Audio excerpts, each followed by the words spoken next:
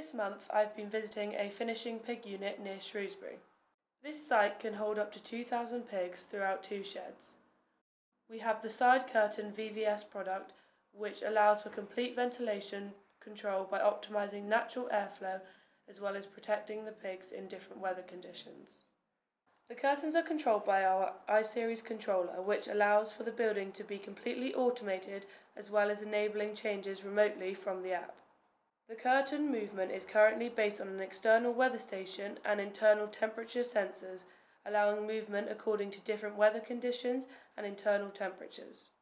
We are aiming to improve the environment further by looking at ammonia and CO2 levels in the shed. High levels of ammonia and CO2 within the shed can have a detrimental effect on both pig and human health. Different studies have shown that pigs exposed to high levels of ammonia and CO2 have decreased performance and reduced live body weight gain.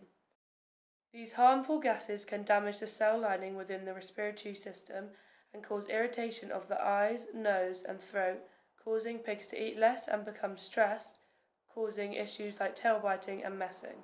By assessing air movement within the sheds using smoke bombs, along with manual movement of curtains to see how ammonia and CO2 levels build and clear, we are assessing how to make an algorithm change to our controller, which will open the curtains to keep the harmful gases at a minimum depending on the prevailing weather conditions.